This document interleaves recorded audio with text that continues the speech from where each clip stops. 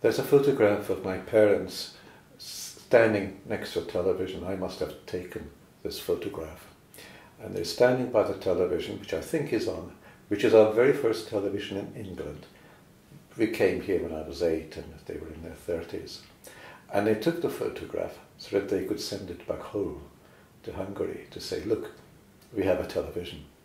So that photograph conjures for me their pride in having the television, but also the people we saw on the television at that time. And I mentioned some of these people, Lady Barnett, Bernard Braden, Cathy Kay, all these names which meant something important then, but which mean practically nothing now. And there was also a man called Hanratty, James Hanratty, who was a man, the last man in England to be executed for the murder, possibly, the genuine murder, possibly, who knows, for the murder of somebody else. So Hanratty, who's at the same time. So it's full of period details, this poem. A picture of my parents with their first television. I see them before the television. The proud owners, let me just say this, because you won't know otherwise what this means. It says in which the 405 presents its milky versions of success.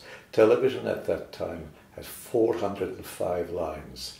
It had very low definition. It was all a set of grey. Okay, rewind. A picture of my parents with their first television. I see them before the television, the proud owners of a wooden case in which the 405 presents its milky versions of success, with the last official faces of a time that was always more dead than alive, when Hanratty cleaned the windows and a crime was solved by men with briefcases and bowlers, when gentlemen made jokes in evening dress.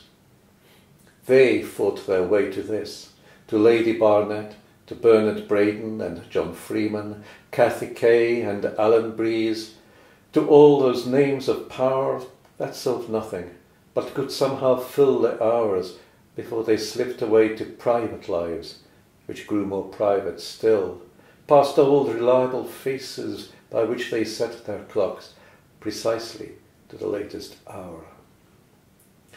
Some blurred depth in their eyes won't come to rest. Perhaps they're trapped in what they bought, in all their trappings, in the slim white frame of the square photograph they sent back home to show the television. Now they are caught and solemn. Slowly they become the stillness by which they are both possessed. They're listening intently for a name which once had power, on lips that formed the sound in darkened flats, in beds in which they slept and touched each other. Some act of violence has pitched them here before the screen.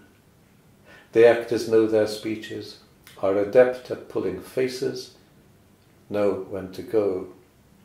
They've been elsewhere and are there still, on neutral ground, of which this patch of grey is evidence.